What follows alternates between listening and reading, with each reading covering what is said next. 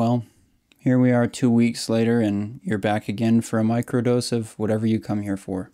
I don't know what it is and I don't know what keeps bringing you back.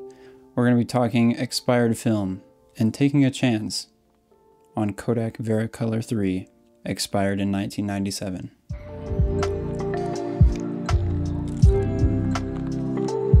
This set of Kodak Vericolor 3 has an ISO of 160, and with 27 years of expiration, I was expecting muted tones, brown shadows, and a stern rasping from my wife about how we can't keep spending the dog's food budget on film.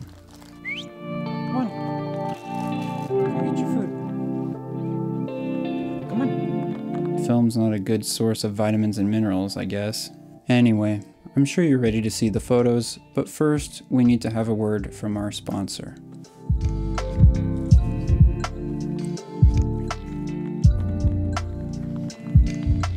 The sponsor is no one. Nobody's the sponsor. I'm the sponsor now. Now back to the video. As an ultimate test of skill, luck, and dumb luck, I took this film to the Utah State Fair. Call it what you will, but shooting this film at 25 ISO allowed me to capture the fair in such a unique way. I took my Mamiya 7, a tripod, a shutter release cable, and the soul of Alfred Stieglitz. The goal of the evening was to capture the trails of people during the day and the trails of lights at night. We'll see just how well I did that in a little bit.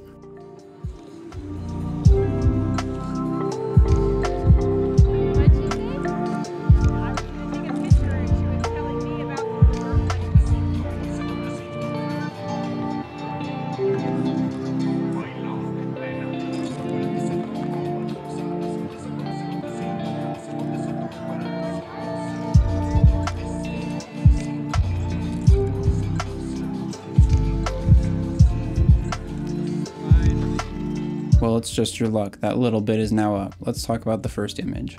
I was a little late firing the shutter on this image. The original intent was to have the human meat sacks spinning around on chains in the upper third of the frame, with the signs creating an interesting bit of set dressing. Unfortunately, I was trying to take a little bit of BTS for this video, and I missed the shot that I wanted by just a few seconds. No way was I going to wait for the minimum wage state fair employee to herd the next set of guests onto the next ride. So I fired anyway. The composition could have been better, and maybe I could have gotten the Himalaya sign a little more straight on, but since when has the first shot of the night ever been good? I guess this just goes to show that you could have the best artistic medium ever created, and if the artist can only manage to wipe lunches stain away with a backing paper of a roll of 120, you'll always end up with a crappy image.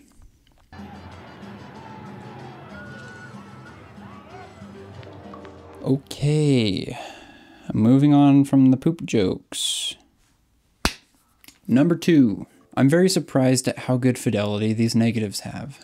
The signs here have tons of detail and the sky isn't completely blown out, but it is very close.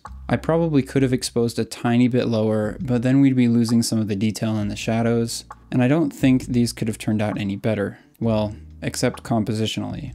I wish I could have gotten a higher vantage point, but I already know that the tripod was at its max height, and there wasn't really a good way for me to grapple my camera strap around a ride and ride it up to the top in order to get a better vantage point. You just can't trust these shoddy rides, man. They're just dangerous.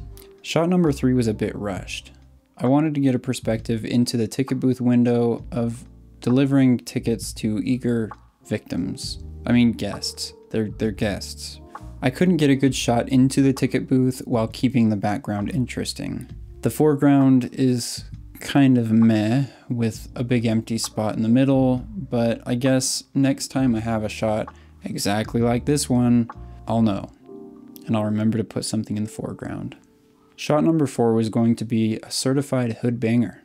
Imagine this exact scene, but with a couple standing at the cotton candy window being lovey-dovey. Unfortunately, these people aren't being paid for being my models, so I can't really expect them to stick around. Just like how I don't want to stick around on this shot too long before you notice that it looks like the trash can is the subject of the image. Shot number 5 is of the same cotton candy stand, and I wanted to get a photo of the employee sitting inside, just biding time as no one was buying cotton candy. But I guess he noticed my gigantic camera and shutter release cable, and he fled for the hills.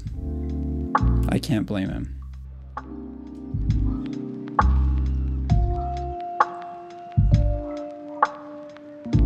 Now here is where the shots started to get interesting.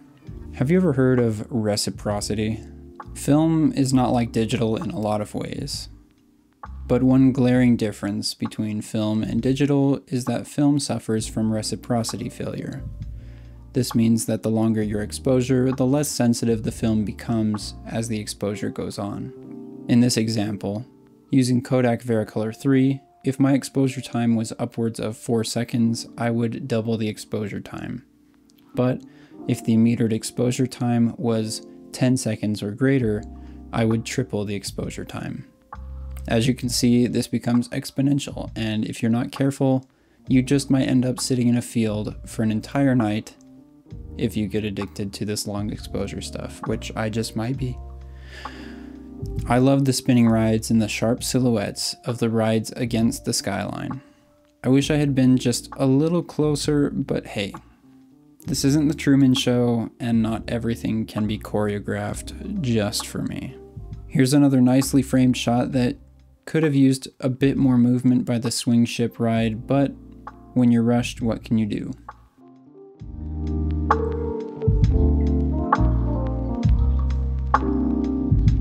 I get that tripods get a lot of hate. They're bulky, cumbersome, and kind of awkward. But this shot right here would not have been possible without one. With the exposure time being around 30 seconds, I was able to capture the movement of the ride and the energy that was just electric, to say the least. But also, I was able to capture the utter boredom of the worker right here in the bottom of the frame. I can relate to this guy. Working at an amusement park was a pretty miserable job. You got to watch people having the time of their life while you just herded cattle into holding pens and onto meat hooks. I love this image.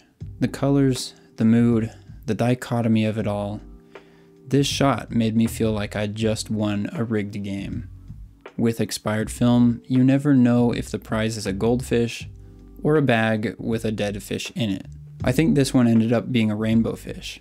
I'll just let it linger here so you can examine it for just a little bit.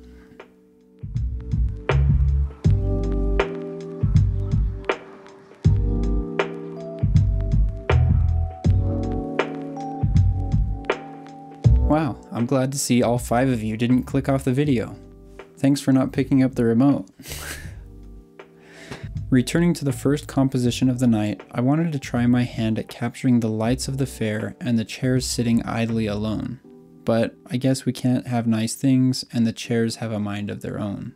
Again, I was shooting this film for upwards of 30 seconds per exposure, and a lot can happen in 30 seconds.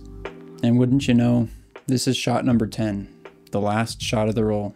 I wish I could have taken more photos like this.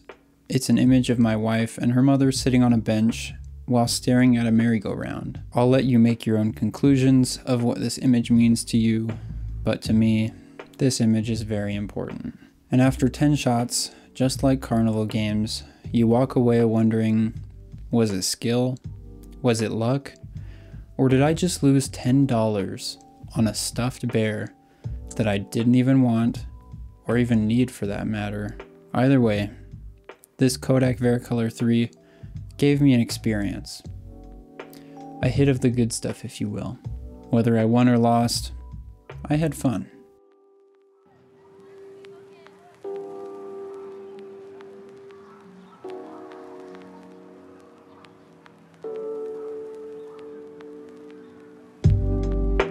Hey everyone, if you've made it this far, I just want to say a huge thank you. Your time and attention mean a lot, and I'm genuinely grateful that you've stuck around to the end. Whether you've been here from the beginning or just discovered my channel, I hope you've enjoyed the journey as much as I've enjoyed putting it together. Every video is a labor of love, and it's all the more rewarding knowing there are people like you who appreciate what I'm sharing. If this video resonated with you, or if you found any of the content helpful or inspiring, I'd be honored if you'd consider subscribing. It's one of the best ways to support my growing channel and ensure you don't miss out on what's coming next. I'm always working on new ideas, so if you're into film photography, there's plenty more on the way. And of course, I'd love to hear from you. Your feedback, your thoughts, or even just a quick hello in the comments. Building this community and connecting with all of you is one of the best parts of doing this. So, don't be shy. Thanks again for being here. I really hope to see you in the next one. Until then, take care and keep shooting film.